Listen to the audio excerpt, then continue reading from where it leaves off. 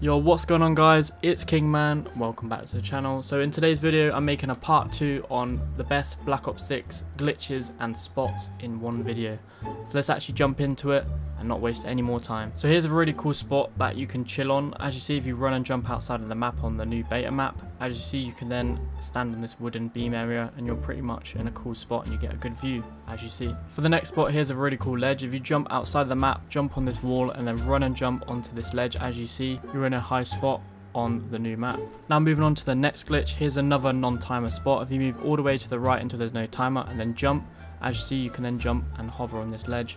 Some people do kill you on this because it's very easy to see you, but I thought to show you. This next thing is not really a glitch, but I thought to show you because not many people know you can do this, but you can actually prone underneath some of the trucks, and this can be very useful if like you're trying to fight someone, like a big group of people. As you see here is skud, you can do this and just prone straight under and you can kill people very fast, and many people don't expect you to be under here because literally you're underneath the truck and usually this is like barriered off. And as you see, the truck is literally like a shield for me because this guy like tried killing me while I was under here.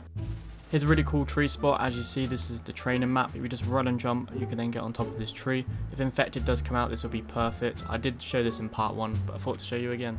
Here's another really cool spot on Skyline. If you just run and pretty much drop off the side of the map and land on this ledge perfectly, what you'll notice, you're literally stuck on this ledge, and it's very cool because if this still works when the game comes out, this will work on infected as well. Just be careful because if you do turn like the slightest too far to the right or left, you will literally just drop and fall to your death, as you see. The last glitch in the game, if you emote in certain areas, you can pretty much get wall hacks and see through like all of the walls. So this does work when the game does come out. This will be very OP for Warzone. But yeah, that is it for today's video guys. Make sure you like, subscribe to the channel. I'm Kingman 4. Peace out.